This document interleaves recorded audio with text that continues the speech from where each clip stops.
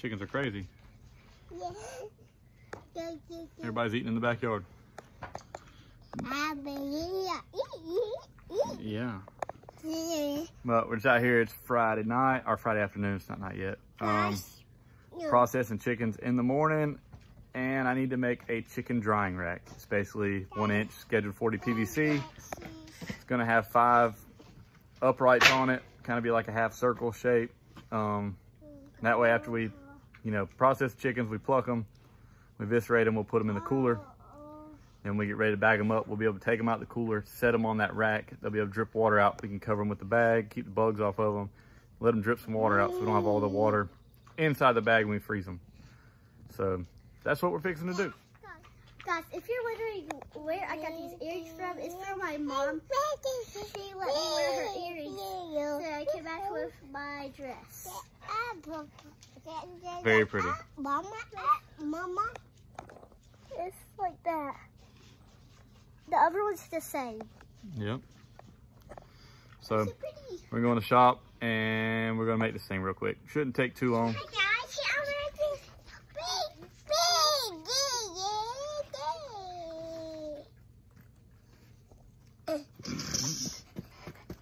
If you want to see my Fortnite dances, here we go.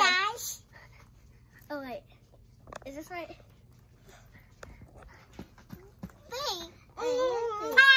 Final one.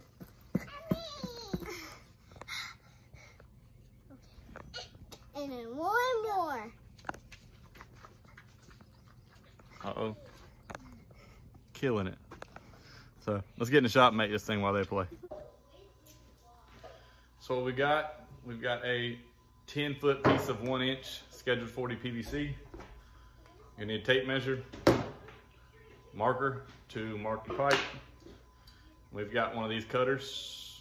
I'm sure you could use the saw, but I'm gonna use the cutters today. We also got glue and primer. Seems like every time I do a project, I gotta buy another pack of that because the glue dries up. 5 T's,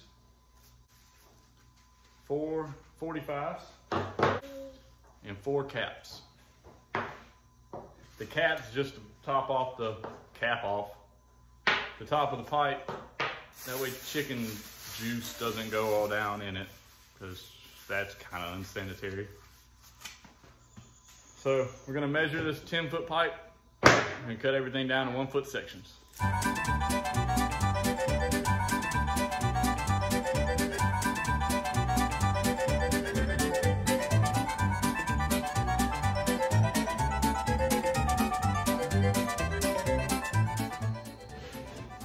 So we got all our 1-foot pieces.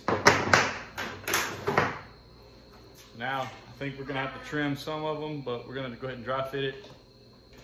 Well, we gotta put the T to the 45. I think we're gonna have to probably take like 2 inches off of a couple of them to put those two together. So we're just gonna cap off 5 of these. So wherever we got a cap, we're gonna have a T on the bottom. So we know that. And I got this idea from Travis over at Homesteading the Right Way. I think it might have been on Kinfolk Farm of Georgia's video. They were processing chickens and I seen this thing and I thought that was really genius, really. So I contacted him, asked if it'd be okay. So I made this video to share with everybody, and if I could make one, if he could kind of give me the ideas, the pointers, picture of it, see. So he did, really awesome. Appreciate that, Travis. All right, so now everything should be cut. So we're gonna put a 12-inch piece on the end. I probably should have got another cap to go on each end there. So we may do that later, but not going to the store now.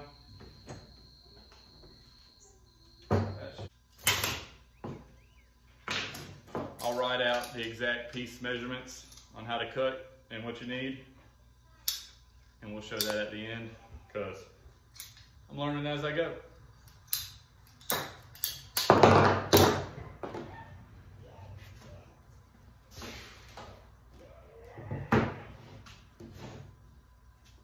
So that's it. As you can see, I probably should have got 2 more caps, cap off these ends, but we have a 6-inch piece to a T, to a 2-inch piece to a 45, 10-inch T, 2-inch 45, sewing all the way around until we get to the 6-inch here at the end. These are 12 inches here. That'll be plenty big enough for the chicken to sit on. The caps will keep it from going through the neck. As some of y'all know, gluing and priming PVC can be messy, so we're gonna put on gloves. I've got some butcher paper. I'm gonna put that down just to keep my little tabletop here from getting all stained up. So your primer's purple. Your glue is this color. This is the one I bought anyway. It's regular clear PVC cement. And the purple primer. Purple primer looks really messy. I'll probably get some pliers to open up these cans for the first time. Oh, nope, got that one. See if we can get the glue.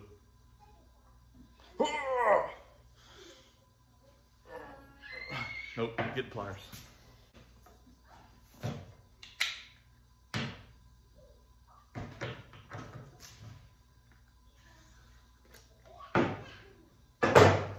We got our glue open, primer's open.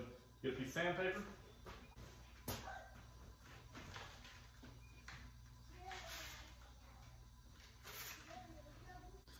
It's just 220 grit. It's nothing harsh or anything. All you want to do is just want to sand it. It just kind of roughs up the surface. Make sure it's clean. See, already dripping. I'm gonna put just a little bit of primer on it, and it makes it mess. See, look at that. That's gonna look like crap. Whenever you glue these, make sure you glue your fittings as well. I don't understand the fittings. Maybe you should sand the fittings. I don't know. We ain't gonna do it. We're gonna kind of lay this back out the way it goes. So hopefully we don't glue it together wrong, because pretty much once it's glued, that's it. All right, so we got about half of it primed. We're gonna go ahead and get this half glued up. So when you glue it, just the same way. Just put your glue over where your primer is. Put a little bit of glue in your fitting. And you always want to push and twist. That'll help get any air out of the joint. Make it real tight. Hold there for a second. She ain't going nowhere. The fun part's going to be putting all this together and hopefully being able to lay it down straight. Let's push in and twist, and we're going to set it on the table flat. And hope, like, goodness gracious, we get it right. We'll just do that all the way around. So that's it, guys. It's done. Whole lot bigger than what I thought it would be, but get our mess cleaned up. Like I said, I'll get 2 more caps and we'll cap off these ends, just keep anything from going in. I'll write down a list of the materials, the cut list, and we'll post at the end. And there's a chicken drying rack. So we got the meat birds moved down in place. Hold on, baby. We got our killing cones in, our buckets underneath to catch the blood. We got our fish cooker there to scald, and over there is where the plucker will go. And we got a table where we'll cut up. Yeah. But that's it, guys. Like I said, I'll post up. Whoa, get out the middle of the thing. Woo. But I'll put a picture at the end of this video of the exact cut list and part list. But that's all. We appreciate it. Get your big old head out the way. But that's it. We appreciate you guys watching. So I'm going to try to film tomorrow some of the chicken processing. And I'm not monetized, so I'm not going to lose no money. Stop. Hi, guys. Hi, guys. But appreciate you guys watching.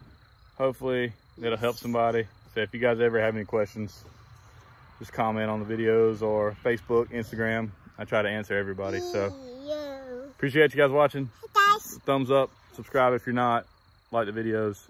We got more to come. See y'all later. God bless you.